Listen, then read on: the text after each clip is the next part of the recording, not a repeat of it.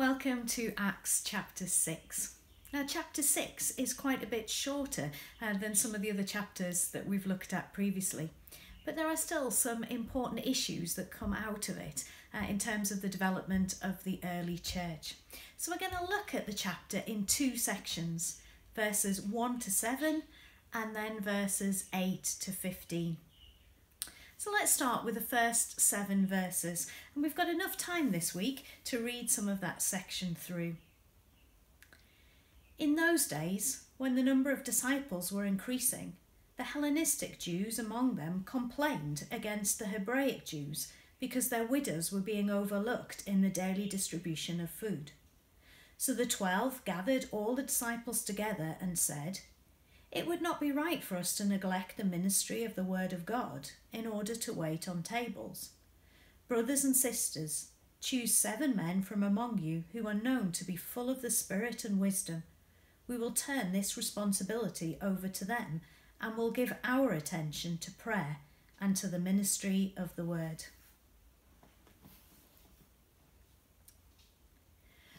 Up until now, all that we've heard about the early church has been really positive. All the wonders and miracles, how they shared their possessions, how they prayed and broke bread together, and how they were all of one heart and one mind. But at this point, we get the first indication that that early church may not have been perfect. These are the first few hints that there was an internal issue between the Jews from different backgrounds.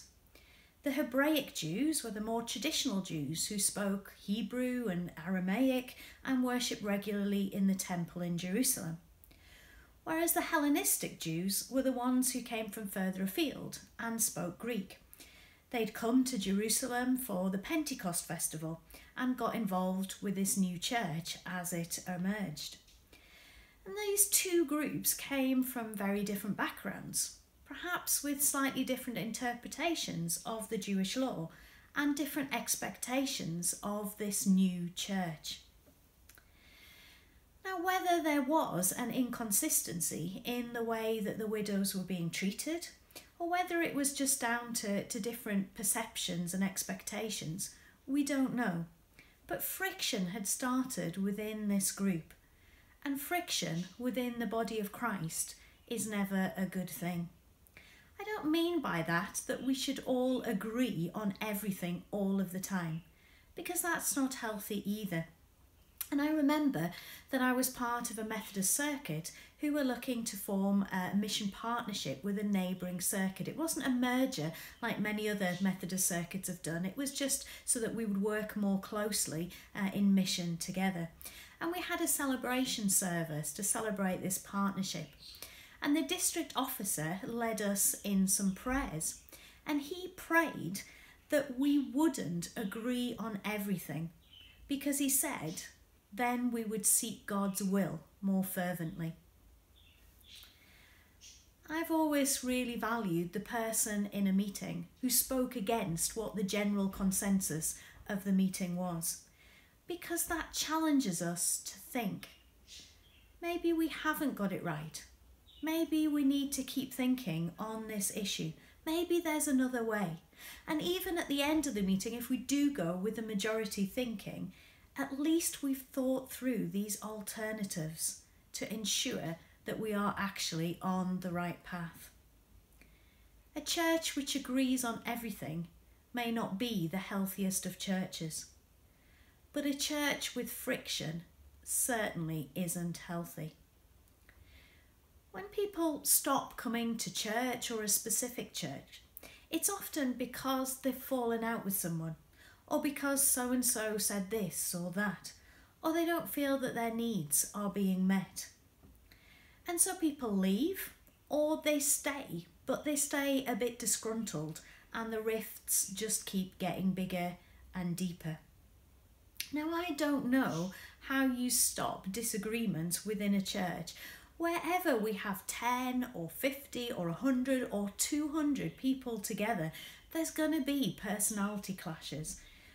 But surely church is about more than individuals and personalities.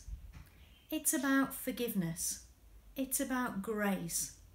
And it's about working together as the body of Christ in that place at that time. As Methodists, we say in our covenant prayer, rank me with whom you will.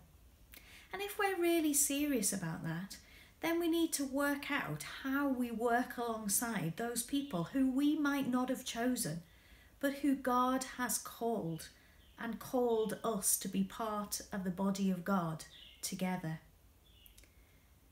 The church is about more than disagreements, and that is why the disciples reacted in the way that they did. They didn't have time to sort these problems out themselves. They needed to be focused on the Word of God. But the apostles didn't dismiss the problems as irrelevant or petty. They set up a team to deal with them. And one of the problems that the early church must have had is in its rapid expansion. If you think about it, one day there was 11, then it grew to maybe 30 or 40, then hundreds, and it says at Pentecost there was 3,000 of them. How would you cope with such expansion?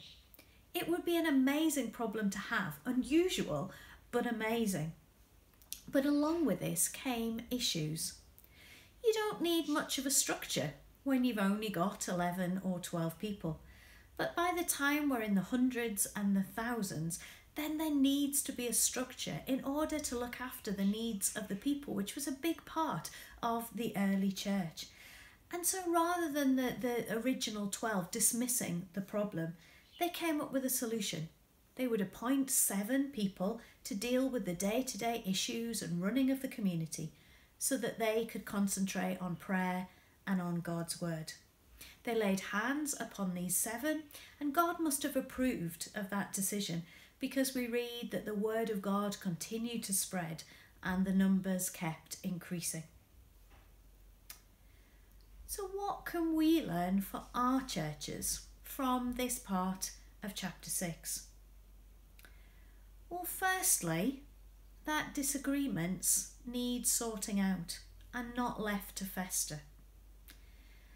But there's something in here too about ministry and about gifts.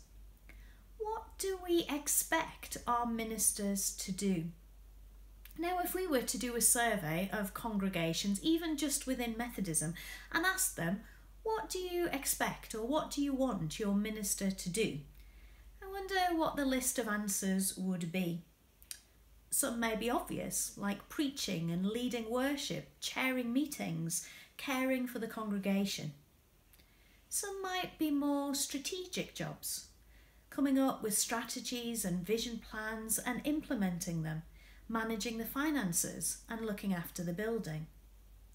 Some roles may be more pastoral, visiting church members, visiting the church groups that meet on the premises, being present at church events and possibly helping to set up and clear away and do the dishes at such events, leading prayer meetings, looking after funeral families and ensuring that their services are well prepared. Other jobs are more administrative, always to be in the office when somebody wants to call and ask something, implementing safeguarding and GDPR and health and safety and risk assessments. And then what about mission, working with children and young people, leading the mission work into the community? And then there's teaching, leading Bible studies, preparing people for confirmation, baptism, weddings. And that's not to mention providing cakes for bake sales, sometimes playing the piano or sorting the music, and a whole lot more tasks. If we had a job description for ministers, then many of those things would be on the job description. And is it any wonder that many ministers, especially in smaller churches where they're often expected to take on the role of treasurer and property secretary too, is it any wonder that ministers burn out? And who can be an expert in all of these fields? It is an impossible task, and so I'm really grateful that churches are realising this now and providing more and more help and support and safeguarding our ministers. But the apostles realised this problem early on. They were called to spread the word of God. That was their focus. And when they were enabled and free to do that, the church continued to grow. God calls the church family to be the body of Christ, and each of us have our own role. Working together is the only way that this can work, and enabling our ministers to minister and to focus on prayer and sharing God's word. Now, Tom Wright, rather unhelpfully I found, said that there is a temptation of ministers today to shy away from the difficult work of preaching and teaching and to prefer to do less demanding tasks. Now, I disagree with this, and this is unusual for me to disagree with Tom Wright, but let me explain why. I love maths. I went to university to do a maths degree. And okay, I came out with a theology degree, but my intention was to go and to read maths. And I have to say that right up until the end of A-levels, I found maths quite easy. It wasn't an effort at all. And I have to say that I'm more proud with the C that I got in A-level physics than I am with the A that I got in A-level maths, because physics was hard work. Now, I know that for some people that's not the case. Maths is not easy at all, and they struggle even with basic concepts. And that's fine, because we all have different gifts, and we all find different things easy and difficult. I could no more write a geography essay, or draw a picture, or play a concerto than I could fly. And I don't think that ministers have in their minds what is an easy task and what is a more demanding task, and deliberately choose the easier ones. But I do think that ministers will lean towards things that they feel that their natural talents are engaged in. Now, for Tom Wright, writing books and commentaries and doing research is where his natural talents seem to lie. I'm not implying that it's easy for him, but that's where he seems to be very gifted. I could not write a book. That is a fact. I would naturally choose to spend more of my ministry time in areas where I feel that God has given me the gifts. But sometimes that's not possible because ministers are so stretched thinly trying to accomplish all those tasks in the list that we just thought about. Now, just before lockdown, I was particularly aware of this, that I never felt that I had enough time to properly research and prepare and think through the services and the sermons that I was writing. And I've learned so much from what I'm sharing with you now about Acts, and it has been fabulous to have that bit more time to be able to do this research, to do this thinking. But if I want to continue this once our churches start to reopen, then what am I going to have to give up? What of that huge list of tasks for ministers am I going to have to say, no, I can't do this because this is a different area that I want to focus on? And this is not just about ministers. I give that example because that's personal to me. But we all have our calling and our gifts. And often as a church, we try to fit round pegs into square holes. When a vacancy comes up for a job in church, we look around and see desperately who we can grab to fill the vacancy. Maybe we need to do a skills and gifts audit as a church and think, what gifts do we have in the people that we have? And are our people deployed in the best places? Do you know what I'd love to do after lockdown when we go back to church is to cancel all jobs in the church. I'm not going to do this, but just to say, right, we're going to cancel all roles and we're only going to have those that are absolutely necessary. And we're going to sit and think about who are the ideal person to have in each of those roles. Why would you have a talented pianist making the coffee when there's nobody in church to accompany the singing? Why would we have an organiser and a planner visiting the sick? Now, all of these are worthwhile jobs. None of them are more important than any of the others. But have we got the wrong people in the wrong places? Are you in the right place in your church? Are the jobs that you are doing suited to the gifts that you've been given? Or do you feel underused or overworked? Maybe that's something we can reflect on in this part of the chapter. Because when they got it right, when the early church got it right, the church continued to grow. The second part of today's chapter is verses 8 to 15, and this is all about Stephen. Now Stephen, a man full of God's grace and power, performed great wonders and signs among the people. Opposition arose, however, from members of the synagogue of the freedmen, as it was called, Jews of Cyrene and Alexandria, as well as the provinces of Cilicia and Asia, who began to argue with Stephen. But they could not stand up against the wisdom the Spirit gave him as he spoke. Then they secretly persuaded some men to say, "We have heard Stephen speak blasphemous words against Moses and against God."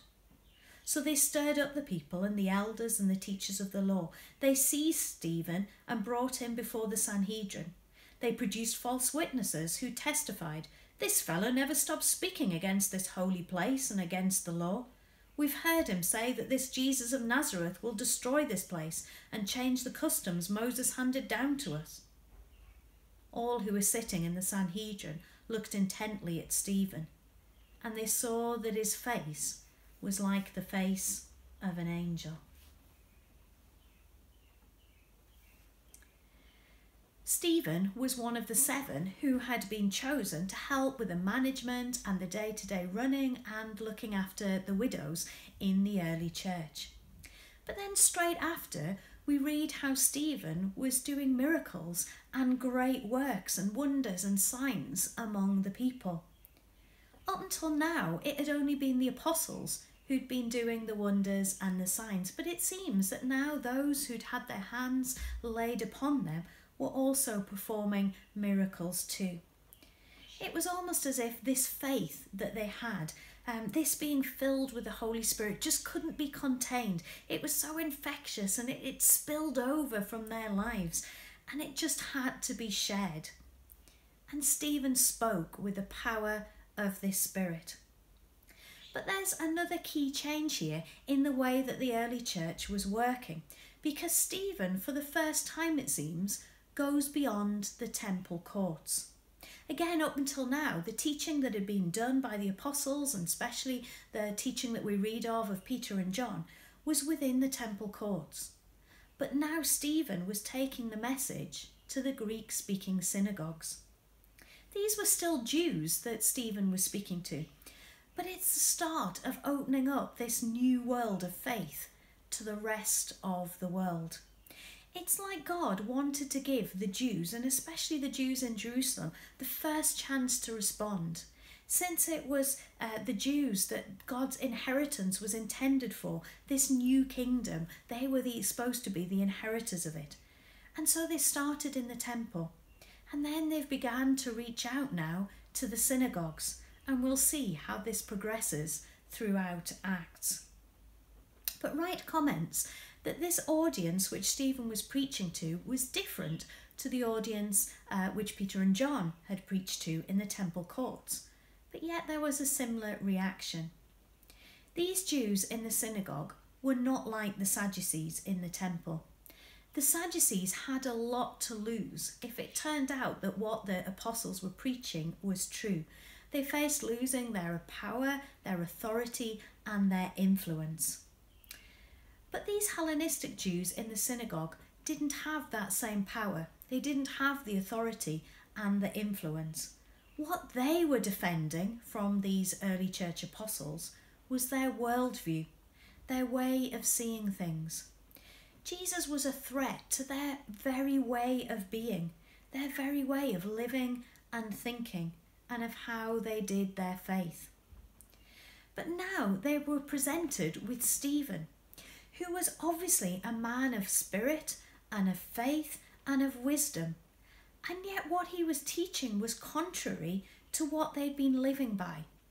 And so they really only had 2 choices: to admit that Stephen was actually right in what he was preaching and to change their ways, or to throw as much mud at Stephen as they possibly could to get rid of him and to remove the threat. And they chose the second option. There's a little bit of irony here that the Jews were accusing Stephen of possibly breaking the law, and yet the one thing they do in response was to get false witnesses, which was definitely against their law and against the Ten Commandments. And you may notice here a few echoes with Jesus and his crucifixion in terms of the crowd being stirred up and false witnesses being brought. And so it's not really looking very good for Stephen. And yet his face was like the face of an angel. And Barclay suggests that this countenance shows that God was with Stephen. He was present in Stephen, and that authorised Stephen to speak as God's messenger. And Wright says that as Stephen faced these accusations, he finds himself standing in the overlap between heaven and earth. So what can we learn from Stephen? Well, I think one of the most important points of this account for me is that as Stephen was being accused and as the synagogue leaders were arguing with him, the Spirit gave him such wisdom as he spoke. God was at work in this situation. Everything was against him. The leaders were stirring up opposition. People were bribed to lie and spread untruths. And yet God's Spirit was with him and shone from his face. Also, we learn that he was taking God's message to the next level. Maybe the apostles had gained all the converts that they could get in the temple courts. Those who had open hearts enough to hear had joined with the early church, and those whose hearts were hardened were never going to join. So maybe they'd done the work that they could in the temple courts, and now Stephen was taking things on to the next level, trying a new battle plan. And it made me wonder that as a church, what is our battle plan? Do we have a mission plan? And what is that mission plan for spreading God's word? And is it working? If it's not, then what is our next step? Where do we need to go next? Or how do we need to do things differently in order to up the game and tell more people about Jesus? So we have a shorter chapter in chapter 6, but still plenty of challenge. Firstly, thinking about disputes in our own church or areas of neglect. How can we reform our church? How can we structure things differently to truly be the body of Christ and enable everybody's gifts and talents to be used to their full? And what is our role within that church? And then secondly, thinking about Stephen and how he took the next step in sharing faith. He went to the next level and tried something new, reaching out in a different place to a different audience. And even though he faced opposition, he knew it was the right thing to do because God gave him the words and God shone through him. So what is the next level that we need to move to in our mission in order to share the word of God and to share our faith? And do we trust God that if we're doing his will, then when we face opposition, he will give us the words we need? Next time, we will be looking at chapter 7, and that is a much longer chapter, so it might help you to have read the chapter through before tuning in to our next Bible study video. And so as we reflect on those questions for today from chapter 6, and as we continually strive to do God's will and to find his will and his work for us, then may God's love guide us and shine from within us, shine through us as it did through Stephen.